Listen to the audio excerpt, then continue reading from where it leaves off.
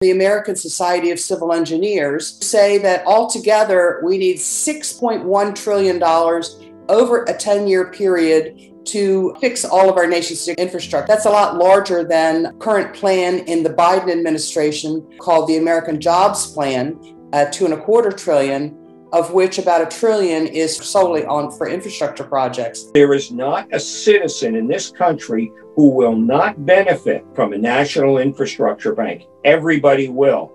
Every generation that comes after us will. And we're going to start now. A new infrastructure bank will help us do the big things required of a great nation. This bank is structured to cover $5 trillion worth of infrastructure projects in the United States. And the National Infrastructure Bank just doesn't take care of roads and bridges. It builds high-speed rail and offers the opportunity for broadband. It also takes care of our low-income housing. This is big. I think it's time for America to start thinking big again. There is simply no way to finance this through budgets. It's just impossible. Every time we've done a national infrastructure bank, the 4 times in our past history, they never thought they'd ever end with a profit. Every time they ended in the black. Now we have this opportunity to create a 5th national infrastructure bank, which will provide the funding without adding on to budget deficits. It will make money for governments. It returned money in the past to governments, and it will do so again. The infrastructure projects can be equally spread over both red states and blue states. It can be shaped in a way that equally provides benefits and improvements to our urban areas and our rural ones. This iteration of the bank will work just like Alexander Hamilton's first bank in the United States.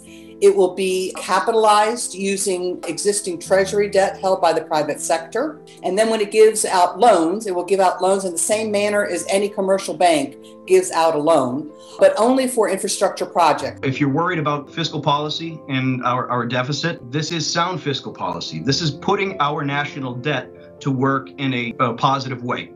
How great would it be that we are putting 25 million people to work, if not more?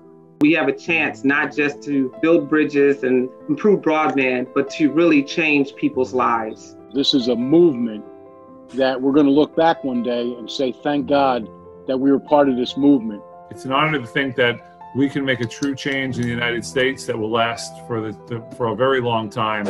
It's definitely an idea whose time has come. This is going to ensure a better future for my children and my grandchildren and everyone's children. I grew up in the city of Detroit, the home of the original middle class. One person could take care of a family. This is an opportunity to return to such times and even improve it. This is a matter of great urgency. The American Society of Civil Engineers, in their report entitled "The Failure to Act," estimates that every American household loses an average of $3,300 per year for every year that our infrastructure is not brought up to par. Please add your name to our open letter to Congress.